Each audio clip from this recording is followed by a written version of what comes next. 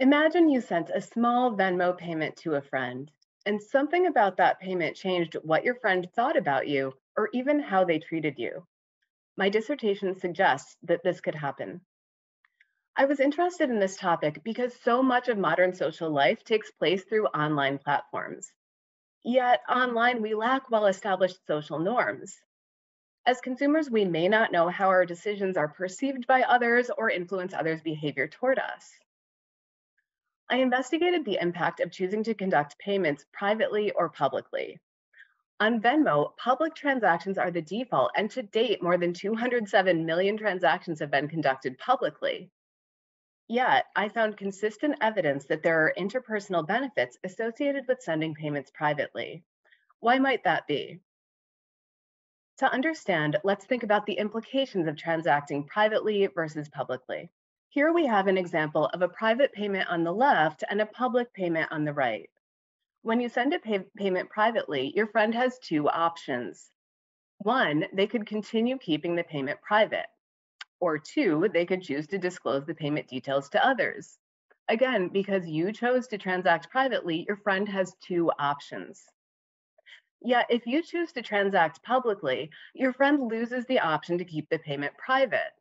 Through your decision to send the money publicly, you have already disclosed the information to others, and the ability to keep it private no longer exists. Making choices that maximize rather than reduce others' options is called socially mindful behavior.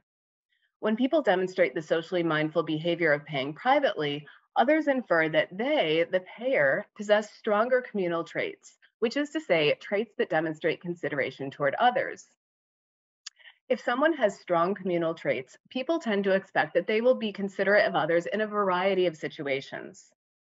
People tend to believe private payers will behave more cooperatively because they possess those stronger communal traits. In turn, when interacting with private payers, people themselves become more likely to cooperate. To conduct this research, I sampled approximately 1,300 participants across 8 studies. In one experimental study, participants imagined receiving either a private or a public payment from a new friend. Then they imagined playing a game with that same friend. Results showed that they expected a friend who paid privately to behave more fairly in the game. In response, participants were more likely to cooperate by accepting private payers' offers within the game. This research is important for two reasons. One, the business managers running online platforms may be interested to know that public interactions can negatively influence the very social relationships they aim to serve.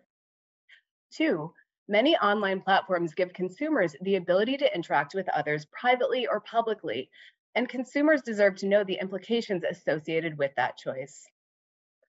So, the next time you're sending a payment, remember that from an interpersonal perspective, there are real advantages to keeping it private, which is to say, just between you and me.